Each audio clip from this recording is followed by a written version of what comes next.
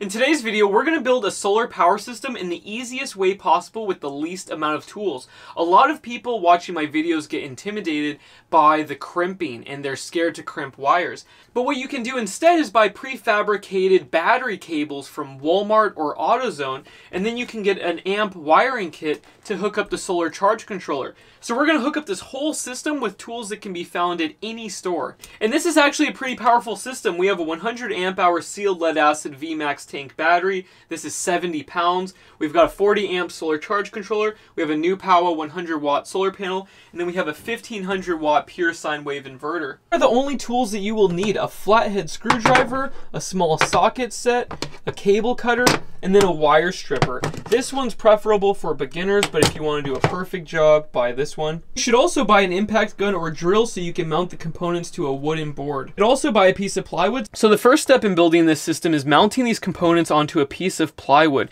We have the input terminals of the solar charge controller facing down, and they're close to the inverter. And the inverter will connect directly to the battery. So the inverter can be wherever it needs to be, but the solar charge controller needs to be somewhat close to the inverter. So let's mount these with a couple wood screws.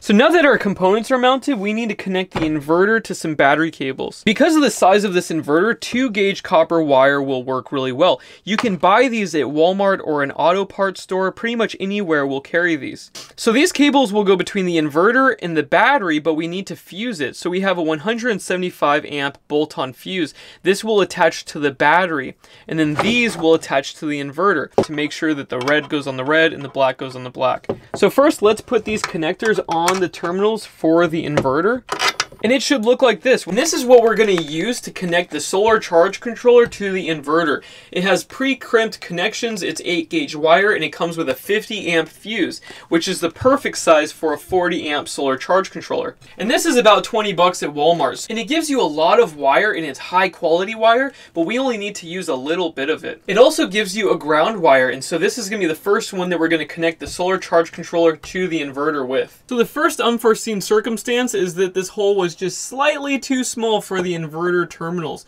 so I had to drill it out. So when you look for an inverter wiring kit, make sure that the hole will fit on the inverter terminal. And put this cable directly on the terminal and then screw it down. Then tighten it down really good and make sure that all of these little connectors are flush with one another. And now we need to cut and strip this cable so it fits into the negative battery terminal on the solar charge controller. You will see it depicted by a small battery icon. So first measure it and then cut it. Now we need to strip it. If you've never done this before, it's very simple. This is a cheap tool you can buy anywhere. All you have to do is that.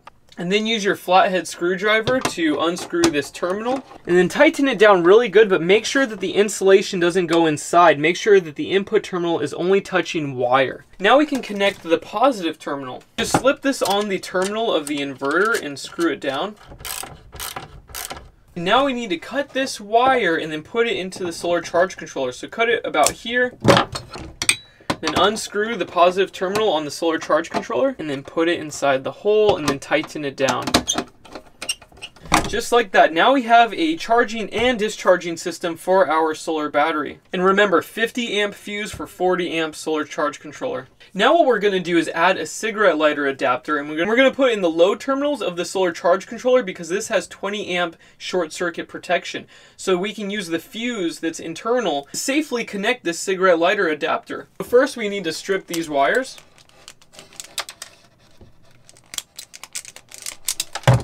And because these wires are pretty tiny, we need to fold them in half to fit this tiny input terminal.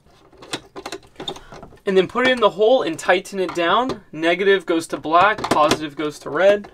And now we have a cigarette lighter adapter, and you can connect USB chargers or whatever else you need. You can also buy a laptop charger for cigarette lighters and so much more. We have our system up here and our battery down here. We're going to connect the positive that has the fuse to the positive terminal of the battery and the negative to the negative terminal of the battery. This is what it should look like. We have the positive going to the positive, negative going to the negative, and we used a wrench to tighten down these bolts. And when you connect the battery to your system, all of these things should turn on. There should be a green light on the solar charge controller, and the inverter should have power. And to test this out, add an appliance to the inverter and turn it on.